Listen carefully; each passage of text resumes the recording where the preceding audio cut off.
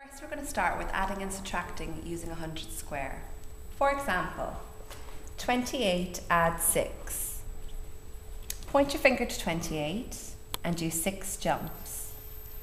1, 5, 6. And the answer is 34. For taking away, 54 take away 7. Point your finger to 54 and jump back 7 spaces. 1, 5, 6, 7. And the answer is 47.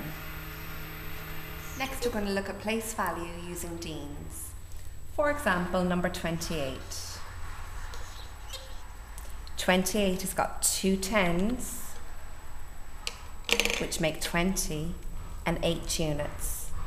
1, 2, 7, 8. Together they make 28. If you're practicing this at home, you can simply draw the tens and units. For example, 56. 56 has got 5 10s and 6 units. Together they make 56. Let's have a look at multiplication. 3 times 5 is the same as 3 lots of 5. So I need to get 3 groups and I need to have 5 cubes in each group. Here's my 3 groups and I've got 1, 2, 3, 4, 5 cubes in each group. 5, 10, 15. So 3 times 5 equals 15. Now let's have a look at dividing. Dividing is the same as sharing. 15 divided by 3. So I need to share 15 cubes into 3 groups.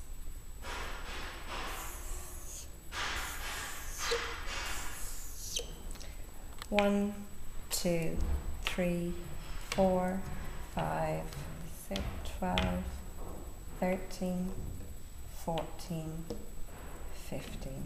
How many's in each group? 1, 2, 3, 4, 5.